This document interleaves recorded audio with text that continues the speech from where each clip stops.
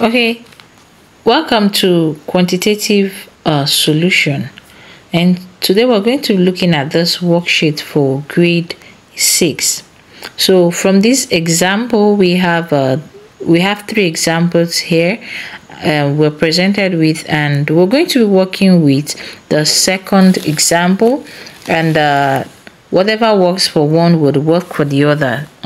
So let's walk through the first one. We have 3, 3, 4, and 21. That's what we have. So in order to get 21, we're going to have 3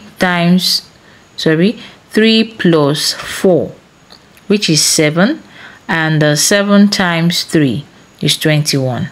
So let's go to the next one and see if it works. 2 plus 3, 5. 20 divided by 5 is 4. So it went well. And the last one, we have 0 plus 5 is 5, and 30 divided by 5 is 6. So you look at it, it worked well. All right, so we can work with this. So let's solve on another slide.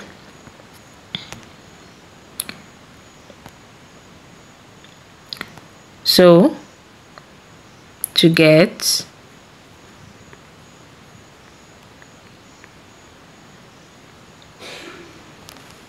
(20) using the second example, so we're going to have 2 plus 3, which is 5, and 20 divided by 5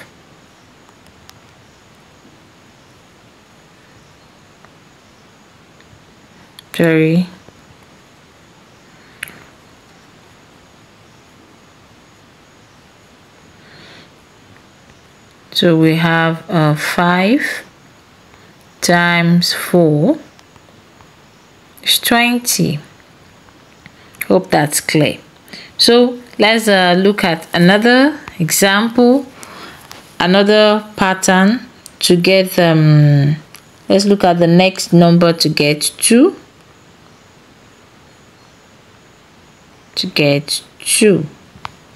So we're going to have 20 divided by 4, which is 5. 5 minus 3 is 2.